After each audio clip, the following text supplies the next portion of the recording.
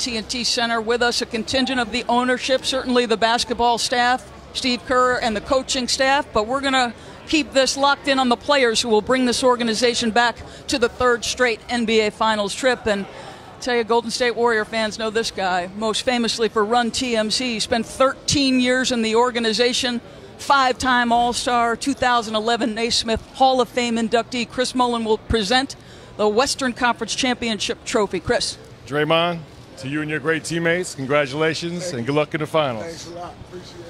Good job, fellas. Good job.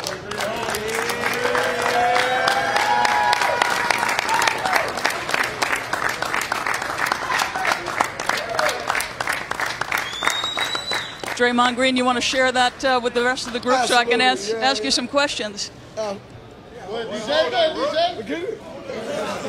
Draymond, the NBA season is long, but I would certainly think after a season ago when you had the greatest regular season only to have that year end in terrible heartbreak on a last-second shot in the NBA Finals, how does this group recover from that and place itself in this position again, Draymond? You know, really just always knowing what the goal is. You know, obviously every year you don't win a championship, contrary to popular belief. You know, you want to, but it just doesn't happen that way. The Cavs were a great team. They were able to come out on top, but that's not going to stop us from coming back next year. You got a group of guys, a coaching staff, and the entire organization who's committed to each other, who's committed to the process, and we knew, you know, starting back from day one, trying to get back here would be the toughest thing to do, but, you know, we added some great pieces, and, you know, we're back, and it's a great feeling.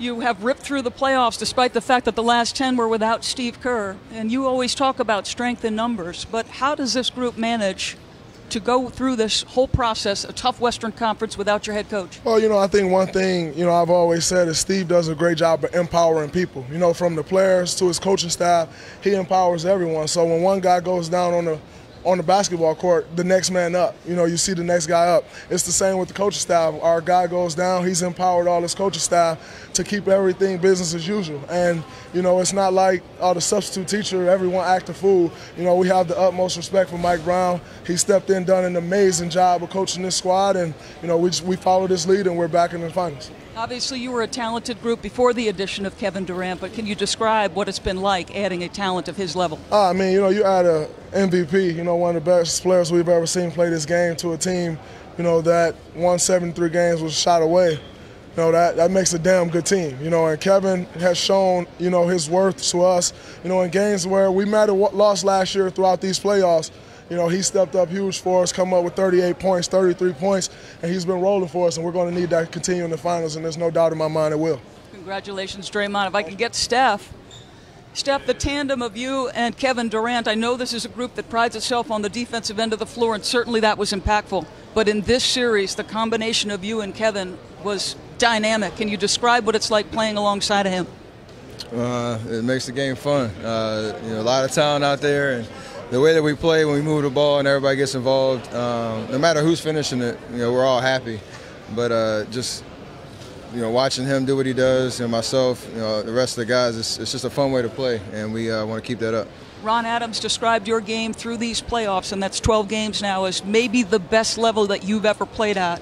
How would you assess where you're at? I'm having fun, enjoying what I do, playing aggressive, playing confident. And you know, things are flowing, and it's a part of our identity just to get that mojo flowing and enjoy what we do every night. So, like I said, this is a great checkpoint for us. We got 4 more to go, and we got to take it one step at a time. Well, you know, because you have a championship to your credit, the heartbreak a season ago. Why do you believe this team is equipped, regardless of who comes out of the East? Why is this team equipped to win it all? You said it. We've been through it all. And we've had every experience, and we can rely on going into this finals. And no matter how, you know, it goes and how the rest of this journey happens, I think we're prepared for pretty much anything. And it's going to be a fun June 1st at home in front of our home fans. This group's going to be confident, ready to go. Just got to get the job done. Congratulations.